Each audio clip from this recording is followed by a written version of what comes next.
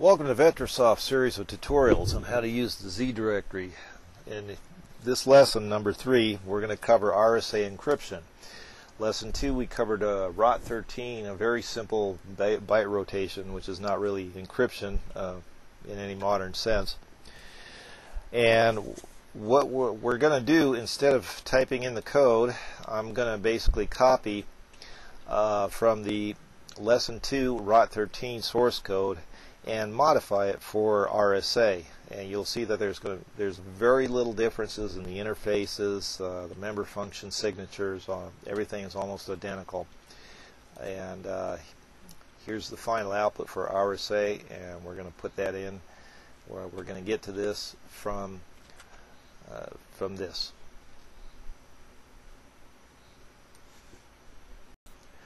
Right, here I have the source code in a Microsoft Visual Studio 2005 project file. It's the same source code from lesson tutorial number 2, ROT13 encryption.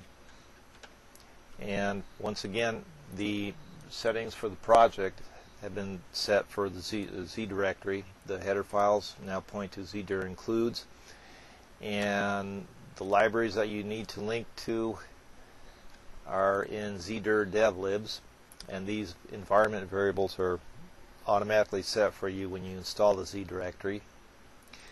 The libraries that you need to use to link to will be the layers 0, 1, and 2 Z directory libraries. So this project is ready to go, but now we're going to change it for RSA. RSA is called pair crypt in the Z directory context because it uses a pair of passwords, a public key and a private key. So let's change pair crypt and let's use XRSA instead of XROT. So let me do these changes, and you'll see there's very little changes I need to do in this code.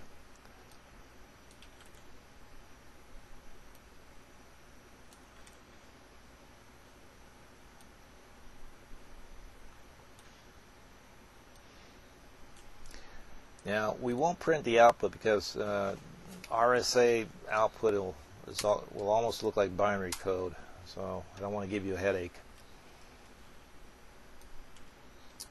And also the password, well actually the data block and the passwords will have to change. First of all, the data block has to be a multiple of 10. Instead of using "this is my secret message," I added a .1234 in order to pad this out to 30 characters.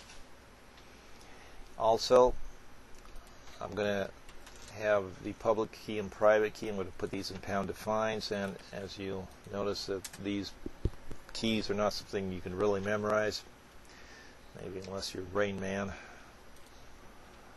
These are machine generated keys, and how you get these keys, you can do this also via the Z directory. There's some additional functions that we added to the pair crypt object class, and this is what in the header file zcrypt.h what it looks like.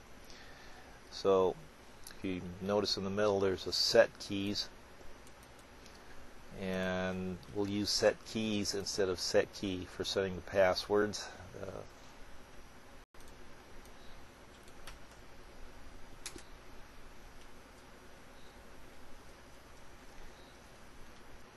Okay, so after we do the encryption with SIN, string variable, we'll write it to SOT, use that as the input for the decrypt call, and put the final output in S2, and then we'll, just like we did with ROT13, compare the two strings.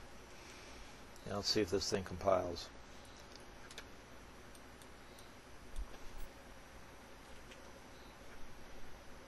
Okay, so now let's get a console window and run this.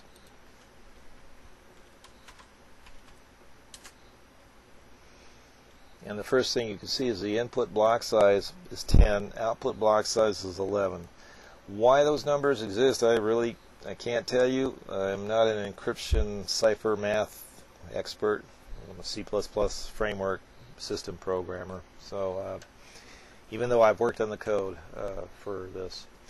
And the round trip from encryption decryption matches, but this is some real encryption. RSA is a serious modern encryption algorithm in asymmetrical encryption.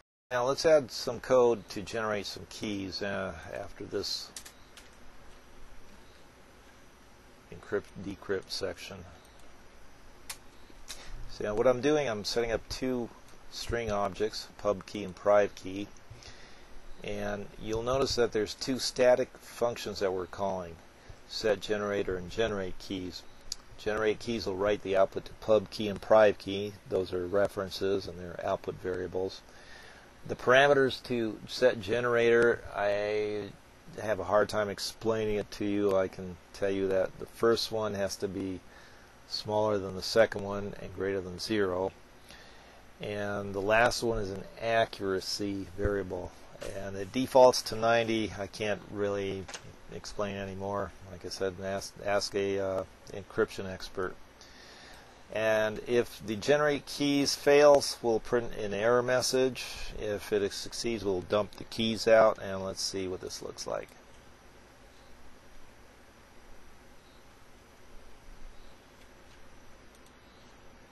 And once again on the console, and the last two lines, we've got a public key and a private key. If you run this again, you'll notice that you'll have a different pair of public and private keys.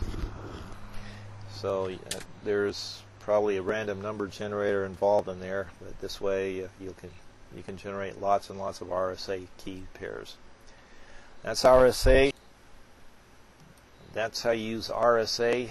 We've made the usage as simple as possible, and we've standardized it so that the same functions with the same signatures can be used for all the different encryption algorithms available in the Z directory, which include AES, DES, our own, and a couple of others.